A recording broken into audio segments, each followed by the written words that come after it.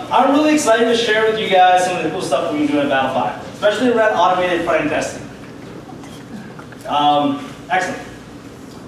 So, as we all know, sharing is caring. If you guys want to tweet, you can easily hashtag VanQ on Twitter or Facebook or LinkedIn, and definitely mention that Battlefy.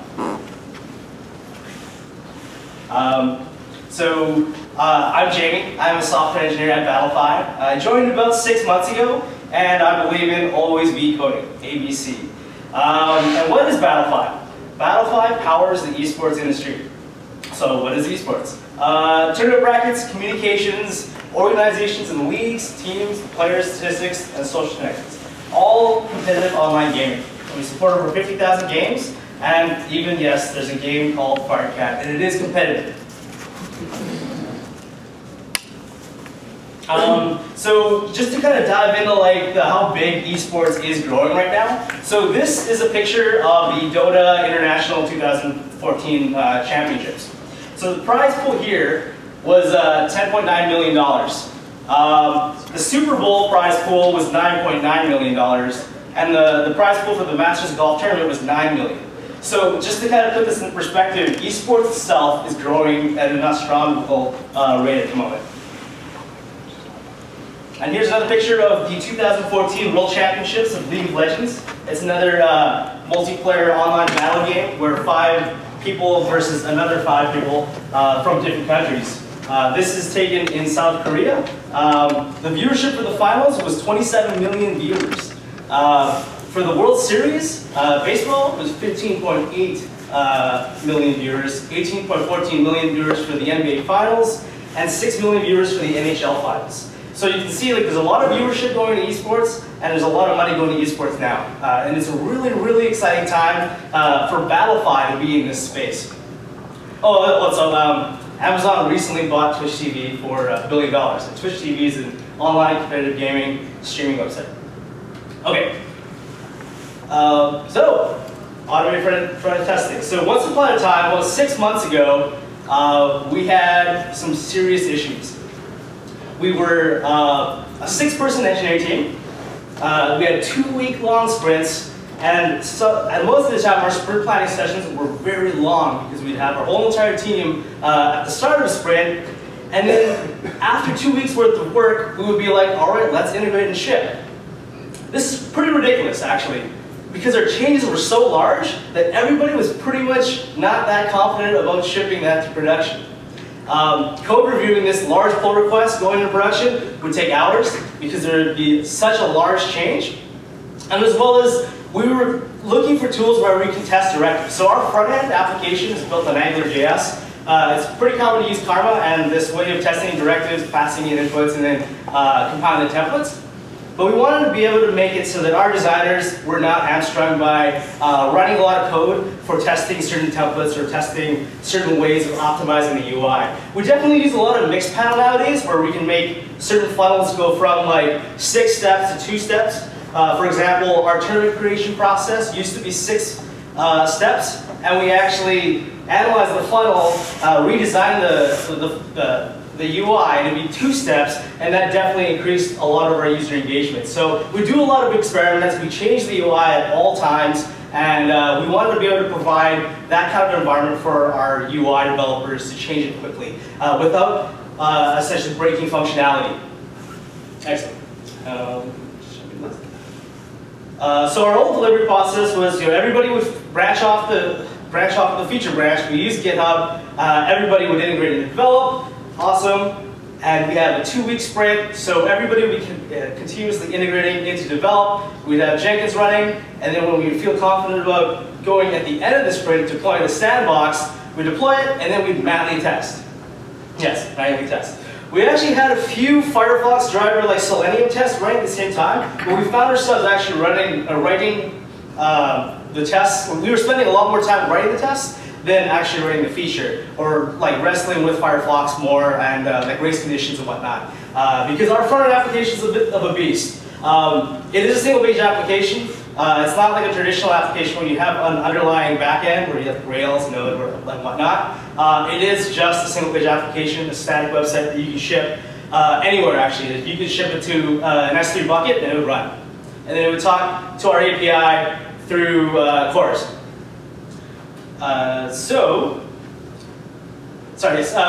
Once we would do a pull request in a master, that large change set would show up in GitHub, and we do code review. And then once we code reviewed that, spent hours doing that, we would deploy the sandbox again, and then manually test those flows on sandbox. And when we were finally confident with that, which we weren't that confident because we did so much testing and everybody's kind of burnt out, we would deploy it to production. And what did that really feel like? Sorry, is that playing for you guys? Yeah. Did that play? Wait, did it? Okay, yeah, so, yeah, exactly. So this meme pretty much describes what it felt like to deploy to production. We wanted to change certain things. Obviously, we were getting regressions. We believe that time is a resource for sure, but for sure, morale is also a resource. And as you continue to do a lot of manual tests as a small team of 6 engineers, it gets pretty cumbersome. So, that said, times change. So this photo, this is Garrosh Hellstream.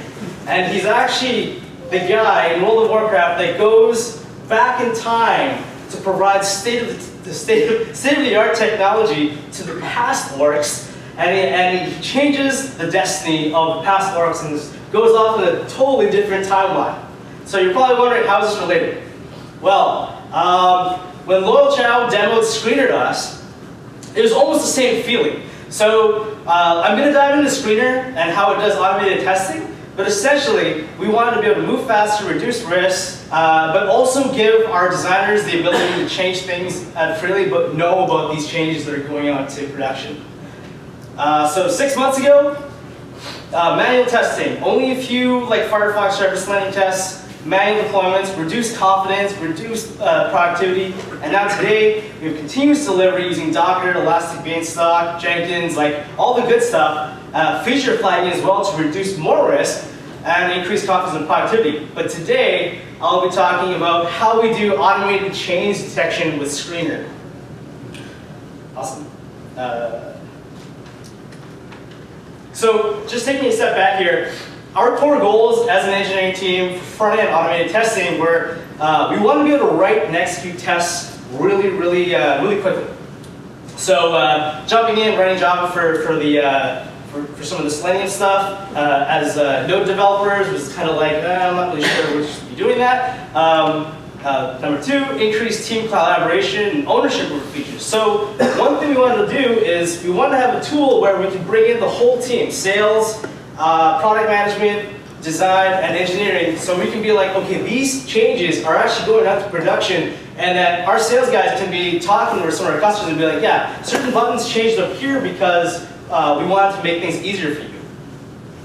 Number 3, ensure that anyone can write tests. So this is kind of a mind-blowing aspect, and you'll probably see this in the Screener demo I'm going to do in a second. But yeah, we definitely wanted to make it so that anybody could write tests. You could be in sales, you could be in product management, you don't have to be an engineer to do it. And the ability to parallelize tests. So we want to be able to, so our current environment is continuous delivery, we're always shipping, and we want to be able to do this really fast. But across multiple browsers, multiple screen resolutions, and multiple environments, in case we want to deploy a certain feature to a different environment or test out with a certain set of users. Excellent. So I'm going to just hop out and hop into my browser. Hopefully you guys can see it. I'm just going to mirror the displays. Oh, that's pretty bad. Okay, I'm going to not mirror the displays. Okay, what's on the main one there? Okay, well, that's going to be tough. Okay, I'm going to have to mirror this.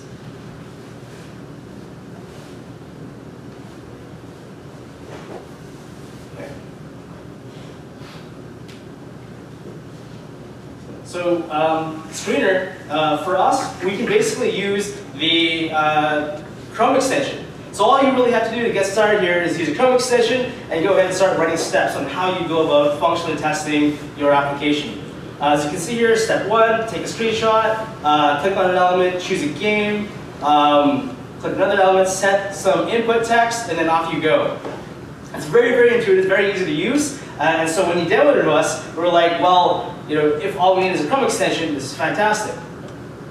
So I'm just going to go ahead and jump in and create a, this is one test run that you can easily play. And so this was written in less than an hour. And essentially what it's going to do is it's going to go ahead and play back what it's like to create a Hearthstone tournament in an automated fashion. And I think I just have the internet problem right now.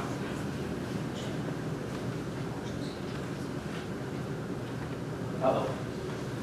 Here's a test. Do you remember? Not really.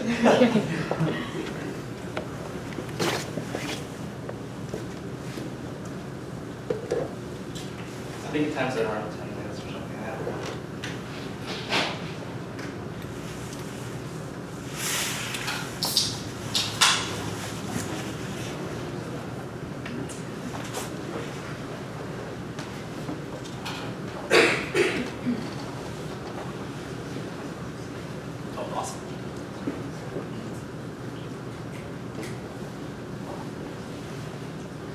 Apologize for that, guys.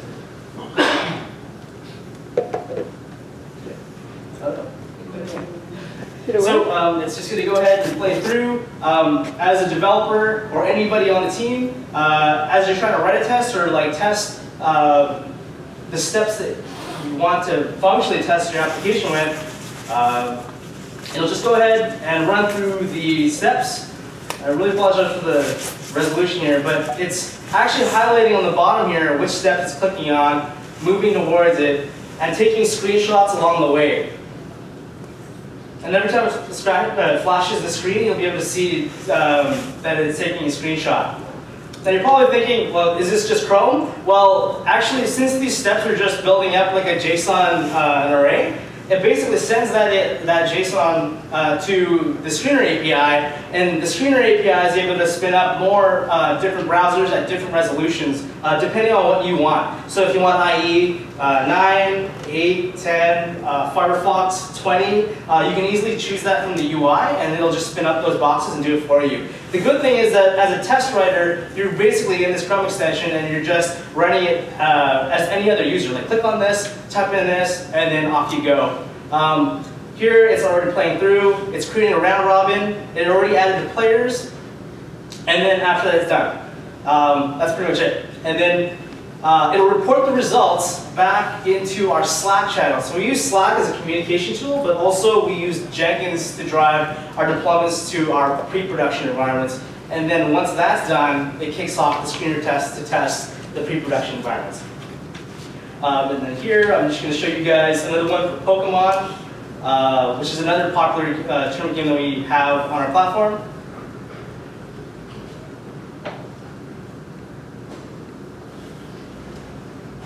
So here's just going to go ahead and put some data in, and create the tournament. And in this test run, it'll actually create a Swiss bracket. And then it'll actually try to report the scores against that, and then it'll take screenshots along the way. So you're probably wondering, why is it taking screenshots? Well, since we're moving so fast, we do about 4 to 10 deployments a day, we basically want to make a difference between what has changed from the last version that was deployed to the pre-production environment. It's okay that buttons are moving around, as long as everybody's okay with that change, essentially. And functionally, that it doesn't break. You see here, it's already reporting the scores, and then moving over, generating another round. That's yes, and it's pretty fast actually from a test writing perspective.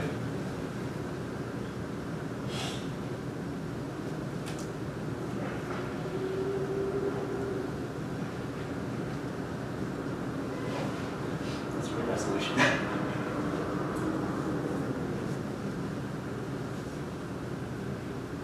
And this is pretty much the results screen. As it went through and reported the scores for each match, you can see Justin won first place, and third place. Yeah. Okay, I'm just going to jump back into Keynote here.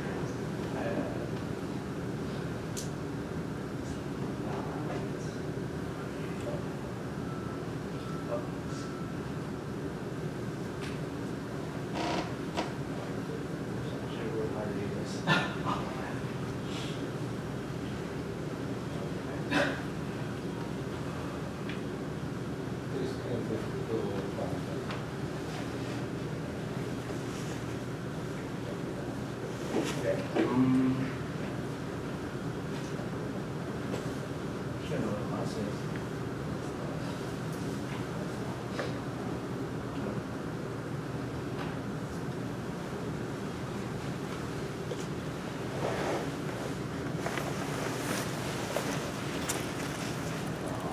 So sorry.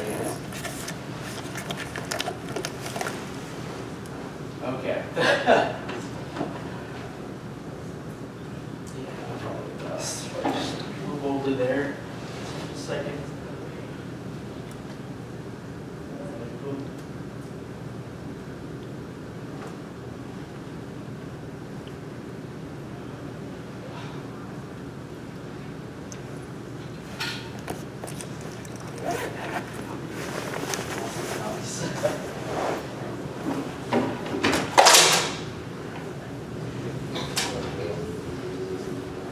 Hold it up.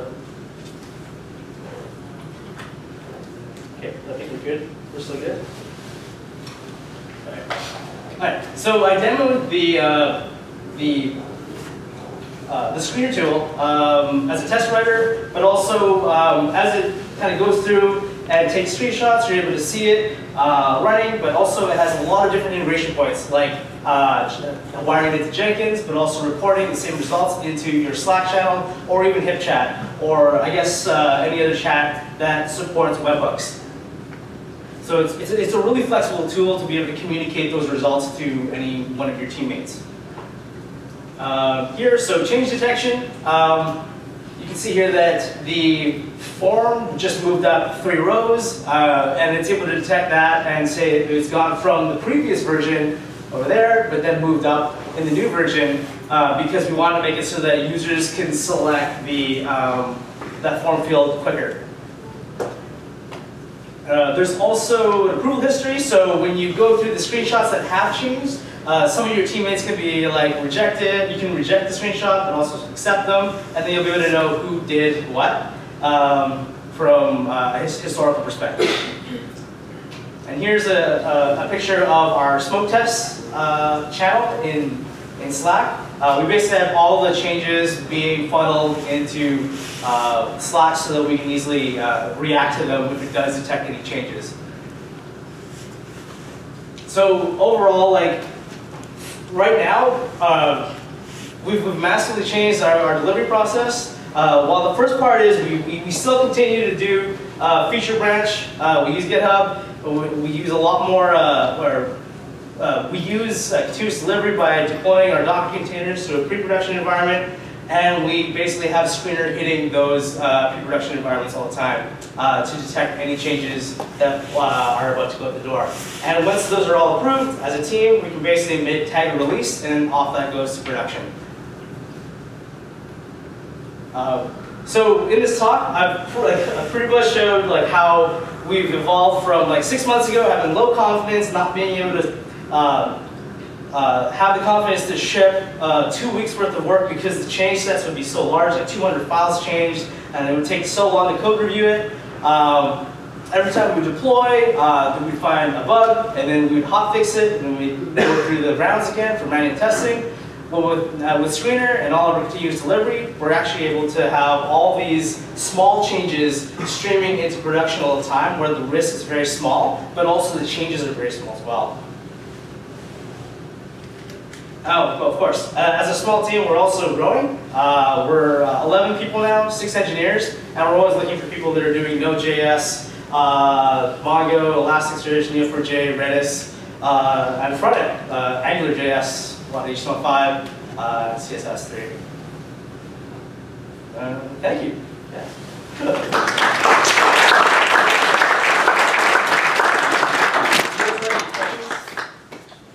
Yes, on the back. Jamie, so you've gone from a kind of a ragtag process to a pretty complex process. Did you bring in somebody from the outside to kind of evaluate, or did you guys put your heads together and go, okay, this isn't working, we need to do something different, and we got to do best practices? Absolutely. So the question was, like, do we bring outside help for this, or do we come together as a team and decide like things have to change, basically? Yeah. So yeah, we decided as a team things have to change because we're going through so much pain, and the business wanted to be able to see results quicker. So we did switch from like 2-week-long planning sessions, 2-week sprints, to Kanban, and then we basically chopped everything up, and then we were able to stream those things into production, and then continually communicate to the business that certain things are shipping and bug fixes are getting done.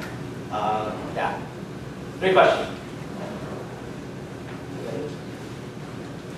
How do you guys track user stories, and how do you make sure that your coverage is in line with your user stories and functionality as well? Right. So the question was, how do we track user stories, and what do we do to verify the requirements based on the tests? So right now we actually have everything in Jira. Everything's like, as a user, you should do this because my goal is to do this. And then we break those down into like technical tasks. And then those technical tasks have like unit tests against them, service layer API tests against them, and screener tests against them. Yeah, that's basically how we do it. And how do you keep a repository of tests? Oh, repository tests. So we ship our backend separately from our front end, but our backend does have like a whole suite of API tests and unit tests against it, the models and whatnot. And the front end, we actually stopped using Karma and whatnot. We're actually just fully are using Screener because we want to be able to change the UI really quickly based on our mixed panel results. Because sometimes we might ship a UI that is like, it's a little bit complex, but it's something that we want to experiment with. But then we track the funnel and then be like, okay, it dropped off on the 4th step. How can we make this more simple? And then we optimize the UI or we redesign it, and then we track it or we measure it. And then we just use Screener to be able to see, like, did functionality change and what changed? Yeah. Great question. Amazing, what's the process before you take the screener, you evaluate other tools? And also I checked the website of the screener, seems like they are not like a final release, they still like early access. So how stable is this tool so far? And based on your experience? Well, actually, the founder of Screener right here. From our experience, Loyal's been absolutely awesome in regards to communicating like the feature set and the things that we've been working with. Like he's got a lot of enterprise customers to work with where they move a little bit slower, but as a startup, we do continuous delivery, we have a ton of tests, and we're always changing. For our use cases, we needed something to be really fast and flexible and integratable into Slack, so the webhooks for communication, as well as Jenkins for CI. Because we use Jenkins pretty much for like deploying different environments. So yeah, everything kind of like aligned in terms of tooling, and the developer agility that we did get out of using Screener and integrating it, it just worked. So you have any kind of sure, yeah, just around in terms of Screener maturity. We're a startup, we're based on Vancouver. We've been around for about 10 months. And we started our data with Battlefy in May of last year. And like, we're currently still in beta with a few dozen beta customers in our private data. And we've got a bunch of Fortune 1000 customers as well. I got two small questions. Like one is regarding the data for your automated tests, and one is regarding the performance testing. Like how you manipulate the data, like what you give the input, like while giving the inputs, like for example, if I want to run it for 10 different users, like how you differentiate between the like first to the last one. Right. So the question was like, how do we persist the data between like different test runs? Essentially, Yeah. We actually don't right now. The reason why is because we use containerized deployments using Docker, and we just wipe the whole entire environment out, and then we just ship the containers up, and then we hit it with tests. Yeah, we like essentially these tests actually have a little bit of data in them, like the player names, the team names, the different bracket names. Hard-coded kind of, like you can say, like hard-coded data in it. Inside the test, yeah. And have you run it for the multi-user environment? Like, for example, if you have multiple people running the same thing, like for a single platform or something like that. Pardon me, can you repeat? Like multi-user environment, like 10 people are collectively using your website or web application for the service you are testing. Like, is your tool able to do that? So from the UI perspective, we do run a few test runs in parallel, but the paths don't. Performance thing. They don't overlap, essentially. Okay. Yeah. Like what we specifically wrote to it. So did you stop using Selenium altogether? Because the only tool you're using is now? Yeah, we ended up just doing that because we didn't want to write Java. But also, like our designer and our design team is really creative, and we as a startup, we want to be able to like move the UI, change the UI based on how users use the site, and we want to be like really quick about evolving that UI so that we can increase engagement right away, or like increase signups, or increase the number of tournaments created. So yeah, we're very much like metrics driven, and like if anything can increase those metrics, then we want to get that agility or use those tools that give us that agility to change. Okay, and also when you were in this demo, it kind of reminded me of there was a Slim ID plugin for Firefox. I'm not sure if it still is, but it was the same workflow. Like you record your actions and then you can rerun them. Is it a similar tool, or is it something different? This one, I've never used the Firefox one. I think it's but. So my question was basically, are these tools similar, or is it completely different, something completely different? So the good thing is that so when I use the Chrome extension, those steps, like you walk through it and then you set whatever text you want and you save it. The thing about this is that Screener has an API which will take those steps and then it'll spin up all the different resolutions you want to test and all the different browsers you want to test, IE8, IE9, IE10, and even the different environments. So you can target specific subdomains and whatnot. So there's a lot of really cool things that you get out of the box when using Screener with the easy-to-use Chrome extension tool. I think the Firefox thing doesn't have a whole backend that supports you in that way. I don't think that's the only thing you can do. You can export this stats report into different programming languages and then put the odds So I remember you were first, sorry. Actually, who is maintaining the test cases? And if there is any change in the workflow, do you need to regenerate the test case? Yeah, so the question was who writes the test cases? Yeah. And the second question was? Any change in the workflow, do you need to regenerate all the test cases? Okay, so who writes the test cases? Anybody on the team can actually write the test cases. So it comes from the mixed panel side of things, like figuring out what kind of goal you want for the user, and then we create a UI on that. And then after that, we say, okay, all these forms need to be filled out, and it has to be done by X amount of steps so that we can increase engagement. That's kind of our way of doing the test cases. And then your second question was if there's changes to the workflow. And that's the good thing about this too. You don't have to worry too much because it'll catch when the DOM changes or the content changes. It can even catch underneath things underneath. So if you have a modal dialog that's sitting on top of some other content, since it does DOM differences, you can actually catch things that are changing underneath. But from a human perspective, you wouldn't even notice because it's a modal dialog. So yeah. Okay, thank you. Continuing this question, is there any reusability of the code? For example, you have the same page in 100 test cases, and something changes dramatically on this page. Right. Do you need to update all 100 test cases, or just in one place? That's a good question. So the question was about reusability of the test cases and what we have right there. You can see there's a lot of text that we're just typing in there. But actually, the way that we use Screener is just specifically inside of the Chrome extension. The thing is that since they're just the Selenium JSON steps, you can actually use your existing Selenium tests from whatever you have right now, export them into the JSON format, and then it'll actually do that for you. So you don't actually have to use the Chrome extension at all. You can still use your existing Selenium tests, which are reusable and whatnot, and plug it into Screener's API. But for us, we haven't actually been able to use it in a way that is more reusable. We just use by user role. In our main suite, we've got organizer creates a round robin bracket for Hearthstone. Organizer creates a League of Legends tournament with X amount of teams. It's kind of very specific. And if there's specific workflows that break on us sometimes, yeah. So I'm just wondering if this can handle the different speed, like delays or page mode and timing not there, those kind of things.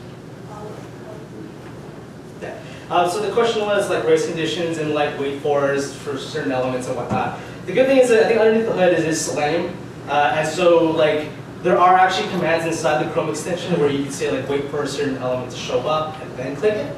So it's pretty intuitive from that perspective. From like since our application is so heavyweight on the front end, like there's no underlying backend, it's just talking to like an API. From our perspective, our biggest hurdle so far has been some of our admin features where like there's a lot of data loading at the same time, or things being hidden. It's kind of hard to explain because there's so much stuff happening inside of a bracket, like a 1,000 team bracket, that sometimes it might time out like 30 seconds. I understand that it's the same mechanism like Right, underneath the hood. Yeah. It's built on top of Selenium actually.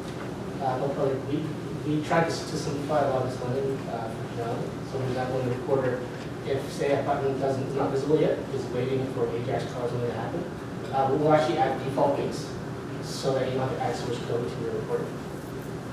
But the recorder is mainly for kind of getting up and running quickly, and for use cases such as what Battlefy has. Like in some cases, if you need to get dynamic content from the database, or if you want a page object to reuse functionality, in a bunch of different places, we typically suggest to actually write in Selenium, and the Screener API integrates fully into Selenium.